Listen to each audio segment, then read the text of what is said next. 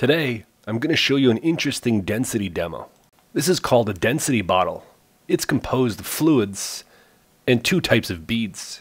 The first unique feature of the density bottle is that the beads are in the middle of the bottle. They don't sink to the bottom and they don't float to the top. Give the bottle a little shake and you'll separate the beads. The yellow beads group together at the top and the red beads are at the bottom. Both groups of beads will again start slowly merging until they meet again at the center of the bottle. To separate the beads even further, grab the bottle and give it a good shake. Once the spinning of the fluid stops, look what happens. The yellow beads float to the top of the fluid and the red beads sink to the bottom.